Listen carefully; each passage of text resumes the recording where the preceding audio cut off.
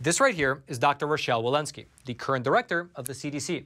And last week, Dr. Walensky issued this letter right here, which was made public on September the 12th, in which she admitted that the CDC gave false information to us here at the Epoch Times in regards to their vaccine safety monitoring process. Specifically, in this letter, Dr. Walensky admitted that despite telling us otherwise, the CDC was not actually analyzing certain types of adverse events reported within their own database throughout all of 2021. And instead, they only began their analyses of these adverse events in March of this year. That is, again, despite the CDC telling us previously that they started their analyses all the way back in February of 2021, which we now know to be false. Here's specifically what this letter says in relevant part. Quote, "The CDC performed proportional reporting ratio analysis between March 25th of 2022 through July 31st of 2022. The CDC also recently addressed a previous statement made to the Epoch Times to clarify the proportional reporting ratios were not run between February 26th of 2021 to September 30th of 2021. Now, if that sounds overly confusing, don't worry. Let me back up for a quick moment and set the stage for you properly so that what's happening here becomes crystal clear. To start with, this right here is what's known as the VAERS system, which stands for the Vaccine Adverse Event Reporting System.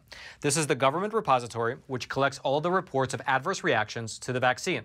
And over a year and a half ago, back in January of 2021, just when the vaccine rollout program began at scale, the CDC issued several documents in which they promised to take the reports coming into the VAERS system and perform a certain type of analysis on them. Specifically, the type of analysis that they promised to perform is called Proportional Reporting Ratio, or PRR. This is a type of statistical analysis that's done for drugs in order to see whether a certain adverse reaction happens at a higher frequency compared to other similar drugs. Essentially, using the PRR technique, you would take the number of specific adverse events attributed to the COVID vaccine and then divide it by the number of those same events attributed to other vaccines. Now, if that sounds confusing, let me give you an example of what this PRR technique looks like in practice. Let's just say, within the VAERS system, out of 2,000 total adverse events that were reported for the Pfizer vaccine, myocarditis was reported 83 times, meaning that out of 2,000 adverse event reports, myocarditis appeared in 83 of them. And these are, by the way, just made-up numbers just to illustrate how this technique works. And so you would do the math and find that the proportion of adverse events of myocarditis for the Pfizer vaccine was 0.0415. Then what you would want to do is compare this proportion with other similar vaccines in order to see whether it's higher or lower. And so let's say for all vaccines within the VAERS system, myocarditis was reported as an adverse event 1,500 times out of 55,000 total adverse events. Again, these are not real numbers, I'm just making an illustration. Regardless, with these numbers, you would find that myocarditis was reported with a proportion of 0.027 among the entire class of vaccine drugs. And so then, what you would do is you would divide the proportion of myocarditis within the Pfizer vaccine against the proportion of all vaccines, and you would get a PRR ratio of 1.537. And so this then tells us that, at least in this scenario, myocarditis was reported about 53% more frequently for the Pfizer vaccine than for other vaccines. That's how this analysis is done. And this is exactly what the CDC promised to do starting in early 2021. However, this is where things begin to get funny, because over a year after the CDC promised to begin conducting this type of analysis, a group called the Children's Health Defense submitted a Freedom of Information request to the CDC in order to get numbers from the agency. They wanted to see the results of this PRR analysis. However, as a response to their request, on June 16th of this year, on June 16th of 2022, the CDC sent a response letter to this group saying that not only were they not conducting this PRR analysis, but also that performing this analysis was outside of the agency's purview. Here's specifically what the letter from the CDC said, quote, "Program staff within the Immunization and Safety Office informed me that no PRRs were conducted by the CDC. Furthermore, data mining is outside of the agency's purview." Okay, so you can see there is an obvious contradiction here, because on the one hand, in January of 2021, the CDC said that they are going to analyze adverse events data using the PRR method. But then, in mid-2022, they said that not only are they not analyzing this data, but doing so is not even within their agency's purview. And so, seeing this obvious contradiction, we here at the Epoch Times, we reached out to the CDC in order to figure out what was really happening. And after we sent them an inquiry, we received a response from Dr. John Su, who works in the CDC's Immunization and Safety Office, and he's actually the head of the CDC's VAERS team, and he got back to us via email saying this, quote, The CDC has been performing PRRs since February of 2021 and continues to do so to date. And so already you begin to see a pattern. These statements continue to flip-flop back and forth.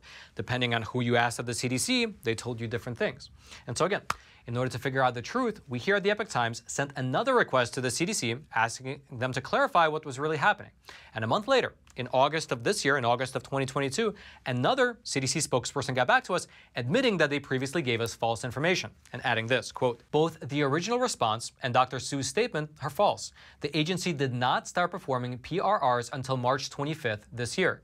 The agency stopped performing them on July 31st. Okay, and so with that letter, we were getting either somewhere or nowhere. However, perhaps after seeing this ridiculous back and forth about a week ago, the director of the CDC, Dr. Walensky, she decided to step in and issue a clarification letter. This is the letter that I referenced earlier at the top of the episode, and here's what it says in relevant part. Quote, "Regarding your question about the use of proportional reporting ratio analysis, the CDC and the Food and Drug Administration chose to rely on empirical Bayesian data mining, a more robust technique used to analyze disproportionate reporting rather than PRR calculations to mitigate potential false signals. The CDC performed PRR analysis between March 25th of 2022 through July 31st of 2022 to corroborate the results of EB data mining. Notably, results from the PRR analyses were generally consistent with EB data mining, revealing no additional unexpected safety signals. The CDC also recently addressed a previous statement made to the Epoch Times to clarify that PRRs were not run between February 26th of 2021 to September 30th of 2021. Given the strength of the EB data mining method, the CDC and the FDA plan to continue relying upon EB data mining moving forward." And so, as this statement reads, if we can trust the director of the CDC herself to finally set the record straight, and that is, by the way, a big if, they conducted PRR analyses from March to July of 2022, at which point they stopped and relied solely on this other type of analysis, the one called imperial Bayesian data mining. However, here's the kicker. We here at the Epoch Times have spent close to a year trying to get the results of this PRR analysis. And instead, what we've been forced to do is to go back and forth with the agency in this quagmire of technicalities in order to figure out whether it's being conducted at all. Finally, after about a year and a half, we find out that it was conducted for about 3 months, at which point some other type of analysis was used.